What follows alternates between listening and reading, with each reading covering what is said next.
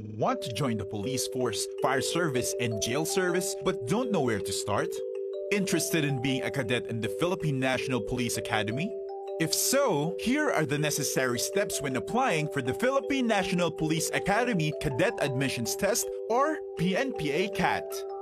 Before hitting the internet, ask yourself if you have the following: an existing personal email account, PDF or scanned copies of your PSA-issued birth certificate, and a medical certificate CSC form number 211, which you can get from the PNPA website under Downloads, and a scanned photo of yourself for identification, all of which should not exceed 20 MB in file size.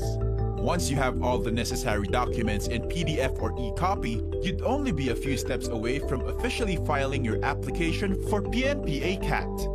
Make sure you have good internet speed for the following steps. Step 1. Go to www.pnpa.ph and click the Apply Now button. Step 2. Enter your existing email address and click the Submit button. Step 3. Check your email account, then click the link given to be directed to the online application form. Step 4.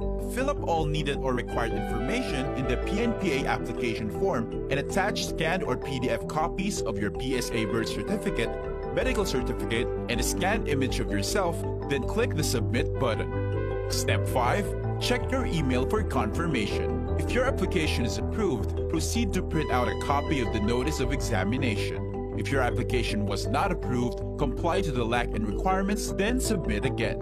Step 6. Stay updated. Always check the PNPA website and Facebook page for recent news and information. Congratulations! You have finally sent in your application for the Philippine National Police Academy. Good luck on your examination, future cadet!